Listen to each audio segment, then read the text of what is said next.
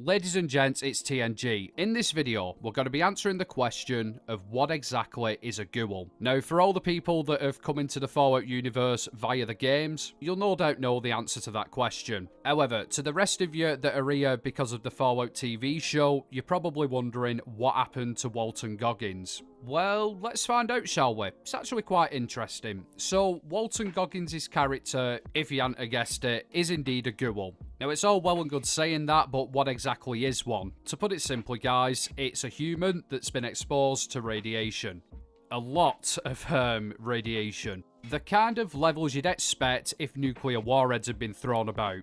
I refer you to the title of this series. While radiation does play a massive part though, it isn't the only factor. There's a lot of different theories that get floated around in Fallout, whether it's the amount of radiation, the amount of time you're exposed to it, is it a genetic thing? Truth be told, nobody actually knows, right? I mean, for Christ's sake, in Fallout 4, there's even a ghoul who literally got turned into such because he got too high. Like, seriously, he took a drug that was so radioactive, it turned him into this. Fair play, Hancock. Fair play to you, mate. Anyway, I digress. So yeah, while we don't know the exact prerequisites that are needed to become a ghoul, radiation is definitely one of the key factors. Without that, you ain't becoming one. So now we've worked out what exactly a ghoul is, and we've somewhat worked out how one's created, is there anything interesting that I can tell you about them?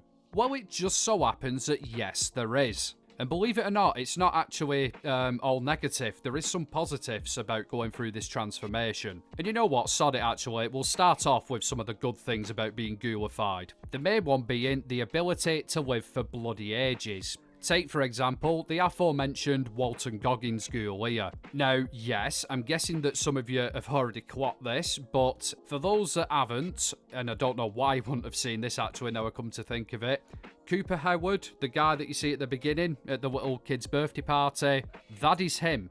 That is the same guy. So going off that, by the time we see him in post-war America, you know, where he's bounty hunting and whatnot, he is well over 200-year-old. And he isn't exclusive to that either. There is loads of them in the wasteland that were, you know, alive before the bombs dropped. We're not going to go over him in this video, but if you play the games, you'll know exactly who I'm on about. Now, as well as ghouls living for an extremely long time, they do also have some other benefits. They're resistant to most diseases, including cancer.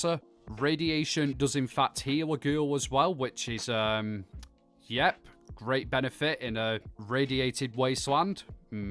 While they do need to eat, sleep, and, you know, do other bodily functions, they don't have to do it as often, so it seems. And you know what, personally, I consider that a massive benefit. The amount of times I've got speeding tickets for trying to get home to have a dump is actually unreal. But anyway, I digress. Whilst being a ghoul is cool to reduce your need to stool, there is some negatives, and we'll cover them now, actually. The most obvious downside to being a ghoul is the fact you are effectively a rotting corpse. You'll notice, for example, that all the ghouls I've shown you in this video don't have noses. The skin looks pretty crap, unless you're Walton Goggins, of course. This is absolutely fantastic for some unknown reason. Maybe it's, Maybelline. I'm sorry, that were terrible. In-game, they all have really damaged voices as well. They sound very croaky and, raspy, I think the best description is for it. Yeah, basically, ghouls, they are, like I say, a rotting corpse. The only people that got to be welcome around is Jeffrey Dahmer. And again, in the games, we see him being shunned quite a lot. To the point where they actually make their own communities. Again, I'm not going to go into that. If you do want to see a more in-depth video on ghoul lore, then please let me know in the comments. But for now, we're going to stick to the basics. And one of the most terrifying things about being a ghoul is the fact that 99.9% of them will become feral at some point. Now, what do I mean by this? You may have actually heard it referenced in the graveyard scene in the TV show. Feral ghouls are quite simply ghouls whose brains have been rotted so much by radiation, they are practically wild animals. They're aggressive, they attack without warning, they are literally, yeah,